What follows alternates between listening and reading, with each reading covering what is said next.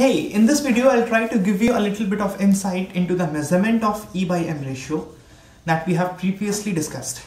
Now this video is completely optional for you. It's not necessary for you, at this juncture, for you to understand the measurement of E by M ratio the way J.J.Thomsom did it, because it involves a little bit of use of magnetic field and a little bit of background as to how magnetic field exert force on a moving charge. This is something that you study in physics when you move on to class 12th. So at this point of time, it may be something which you are studying ahead of time. But if you have a little bit of background in magnetic field, then you continue listening to it. Otherwise, you can very safely move on to the next video of J.J.Thomsom's model of atomic structure. Now, I believe at this juncture, either you must be side by side studying projectile motion in physics, or you might have already studied it. So you must have come across a situation like this when, suppose it's a hill and there's a boy standing on the top of the hill and he throws a ball horizontally with a velocity v, and the height of the hill is given as h. The ball does projectile motion and it falls on the ground, and you have to find the distance between the point at which it falls on the ground from the foot of the hill. This distance, suppose I call it r. You have to find this r. Now this is easy stuff. You must have come across a situation like this and it's easy to solve. Now I'm drawing an analogy to this situation. What's happening is this electron in the cathode ray has come to this point.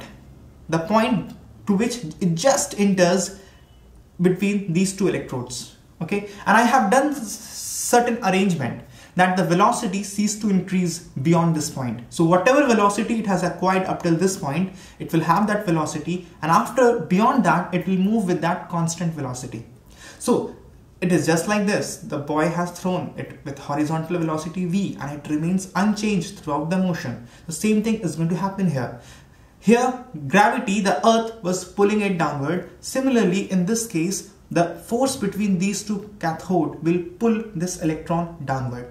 So it is analogous situation. Now, in this case, how do you find this r? Because if you're able to find this r, then you'll be able to find this r, isn't it? Let me call this as L. So if you're able to find this r, you're able to find this L. How do you find this r? You find this r as velocity into time. This is distance. Velocity, horizontal velocity remains constant. All you have to do is find out the time. And time, you know, is root over 2h upon g. So in this case, if you know the velocity, then you can easily find out L. How do you know the velocity? See, this electron comes, suppose it's begun its journey from this point, then it is accelerated by electric force. The electric force exists between the two electrodes, and that force accelerates the electron. So the velocity keeps on increasing. Now at this point, I said I have done some arrangement that velocity ceases to increase. Then what I would have done actually? I would have balanced the electric force by some other force. The velocity was increasing due to electric force. Now, if electric force is balanced, then the velocity won't increase. The force, electric force, is in this direction. Let me represent it as Fe. Now, if this force can be balanced somehow in opposite direction, if I apply some other force, that force will be magnetic force. Then the net force on this electron becomes 0. So the velocity won't increase any further. Okay?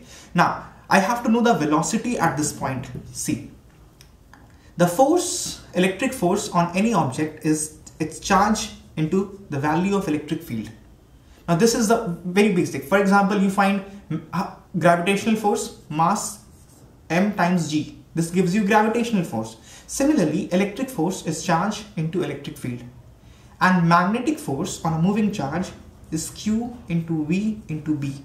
If velocity and magnetic field are perpendicular to each other, then the magnetic force is q into v into b. Okay? Now what we have to do is we have to balance the electric force and magnetic force. If we balance the electric force and magnetic force, then electric force will be equal to magnetic force. The magnitude will be equal. Now from here we can find the velocity. Velocity will come out as E upon B. Now basically in physics, the value of electric field and magnetic field are known. They are easy to measure. It is known. The electric field that we are applying will be known. The magnetic field that we are applying will be known. So the velocity at which it gets balanced will also be known. So the velocity at this point will be E upon B, the electric field that has been applied upon magnetic field that has been applied. So velocity is known. Okay, this is how we know the velocity.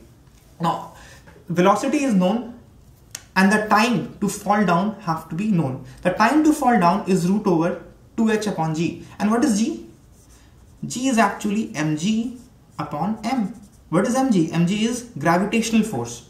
So here the analogous quantity of g would be, here gravity is pulling down the ball downward, here electric field is pulling down the ball downward. So the quantity analogous to g would be electric force upon m.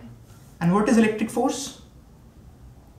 So analogous quantity of g dash would be electric force. Electric force is q into E upon m. Fine. So the distance we can measure, this L can be measured physically. So this distance L would be equal to velocity. Velocity is known. How much is it? E upon B into time. Time is root over 2h. Now this h can also be measured physically. This is known. Upon g, and g is electric force upon m. So q into E into m. Upon m will go in numerator. So this is known. So here see, length can be physically measured.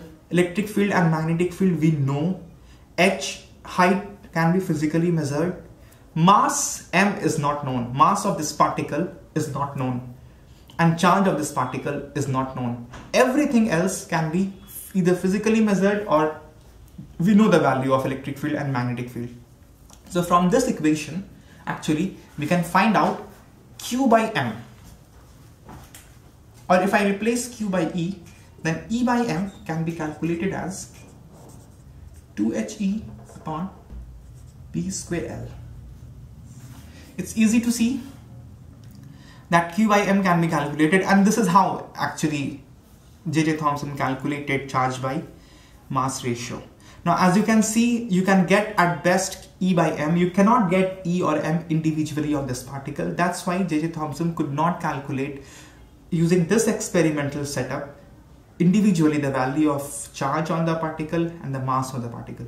So this is how he did E by M, and it's really interesting once you, and if you did not get it at this point, once you study magnetic field, then you revisit this scenario and try to find out the E by M ratio given the other parameters.